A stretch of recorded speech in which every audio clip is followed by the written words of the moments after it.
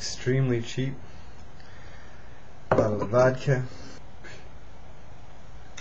See, the reason I hate on country music is I'm a statistic in the economic downturn. About 6 months ago, I had to take a different job. Making about half as much money as I used to, and they play country music most days at work. And I'd go to work, and I'd start farting. I don't want to get all scatological on you, but I was like, what is going on here? Is my diet changed? Is this part of getting old? I mean, I would just go to work and like fart for 8 hours a day, and finally I figured out it's my asshole singing along to the country music. So I guess I have to admit there's a part of me deep down that likes country. Malcolm Gladwell proved to me scientifically that country music does not suck.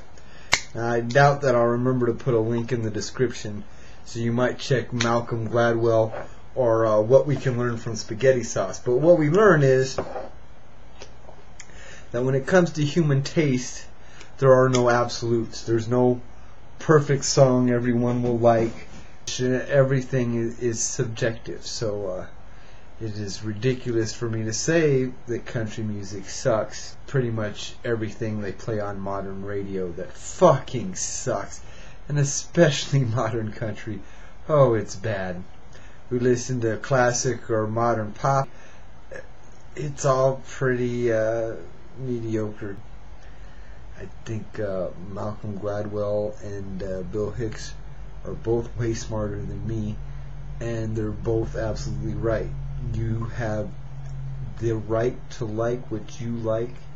You can only be pleased by things that you like, and being a human means 2/3 of the population aren't going to agree with you on the things that you really like. On the other hand, I don't believe you're going to find something that's going to please you to that degree on Disney. I mean, you're going to find it in the middle ground. That's 60% pleasure. If you want 75% pleasure, you're going to have to risk art, and art is going to be offensive to somebody.